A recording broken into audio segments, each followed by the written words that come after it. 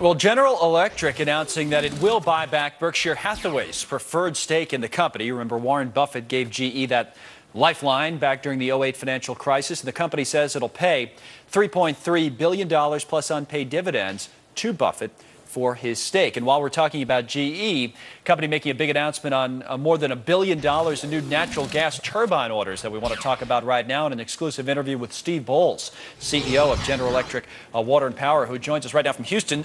Steve, thanks for coming back on the show. Tell us about the announcement today. Absolutely, Connell. Great to speak with you again. And just to give you a context, I lead our power and water business, which is about $28 billion of revenue around the world. It spans everything from wind turbines to gas turbines to water. And today, about 25% of the world's power generation electricity comes from GE technology. And we talk about natural gas, about half the world's land-based gas turbines are GE's today. But today's announcements are all about, we announced $1 billion worth of new natural gas turbine orders for our business, in this case, in North America. Yep. And the second thing we're announcing is what's behind me is our new Aeroderivative gas turbine, which is ideally suited for kind of where we see the market going. Talk to me a little bit about business and manufacturing and everything else in the United States of America. You talked about this being in North America. How does the business work? Which part of it is made where? Is it all American? Is any part of it done overseas? And how is that kind of changing? Is manufacturing, there's been a lot said about manufacturing being dead in the United States. Right. Connell, it's a great question. We have a global supply base around the world, but some of our best operations in the world are in the United States. I'm coming to you from Houston here, which is the headquarters for our Aeroderivative business globally. And it's our fastest growing business in power and water. Right. And we have over 6,000 employees here in Houston.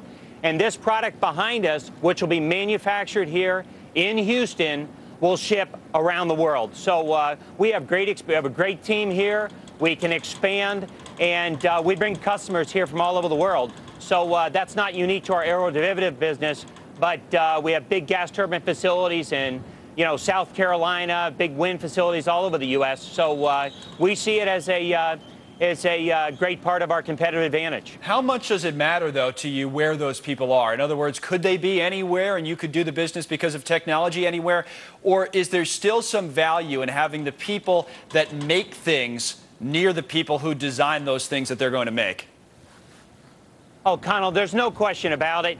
Co-location is very important, having those big critical mass sites with the engineers together and the manufacturing and services, et cetera.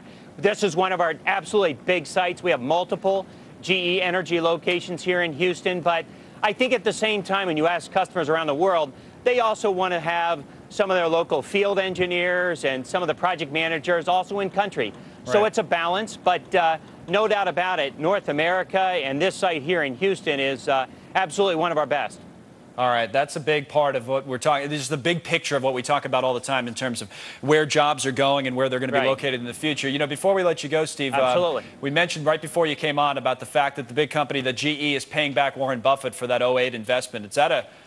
What does that tell you? I mean, is there a big picture view there that things have gotten a lot better, or what? What I would say is that it's still a multi-speed recovery world, but what we are seeing in our energy business is a strong positioning of our offerings going forward. Between now and 2030, the world still needs 50% more power, regardless. And also, we have a world that's water constrained. 30% of the world doesn't have access or water constrained today. This offering behind us will allow customers, not only big customers, but industrials, universities, medical centers, to get quick power. This thing will come up full running in less than 5 minutes, and they can install it in less than 70 days from getting on site, which is really a new industry standard. So our position is to really weather through any storm, and you're going to continue to see the investment in the energy industry to transform the business going forward. Steve Bolze, the head of GE Power and Water, joining us today from Houston. Thank you, Steve. We appreciate that. Apparently it's windy. Connell, thank you very much. Great to see you again. You're welcome. From windy Houston. You see that?